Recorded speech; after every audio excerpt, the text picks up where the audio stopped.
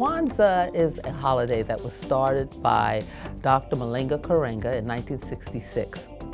The reason that he felt a need to start a brand new holiday was because he felt that African Americans that lived outside of the continent of Africa were detached from the values and the culture of the continent of Africa.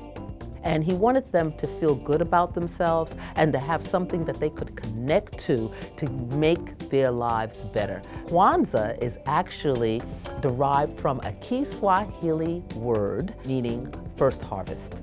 All through the continent of Africa and many other places, people celebrate the harvest. They give thanks for the harvest. So Kwanzaa really means first fruits or harvest time.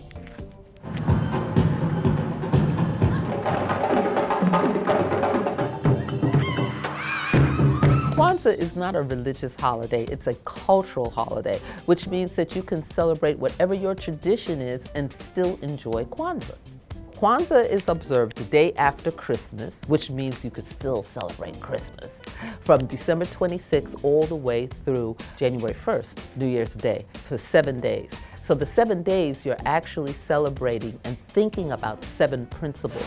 Those 7 principles are called the Nguzo Saba. The 7 principles of Kwanzaa are Umoja, unity; Kuchishangulia, self-determination; Ujima, collective work and responsibility; Ujamaa, cooperative economics; Nia, purpose; Kuumba, creativity; and last but not least, Imani, faith. Those are 7 principles that everyone can use to have a better life. It doesn't matter if you're African American, it doesn't matter where you're from. These 7 principles will help you to be a better human being and also help to make the world a better place. The candelabra for Kwanzaa is called a kinora.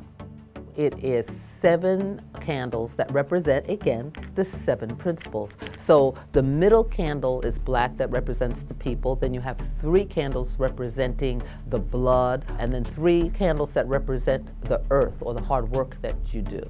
I think that what resonates with people about this holiday is that it really is a holiday that makes you look within and then connect with the people around you. So part of Kwanzaa also is looking at your relationships, people who you might need to ask forgiveness from, people who you might need to forgive. The Kwanzaa celebration at the American Museum of Natural History is literally the largest Kwanzaa celebration in the United States. Thousands and thousands of people come in to see the Kwanzaa celebration. And as a storyteller, I am just proud, and every year I look forward to coming and sharing with everyone about Kwanzaa. We have about 10,000 people that come together to celebrate every year, with shows that include performances as well as storytelling and teaching about the principles and all of the nature of the holiday of Kwanzaa, as well as a popular marketplace that opens for artisans to come and sell the wares at the museum for just one day.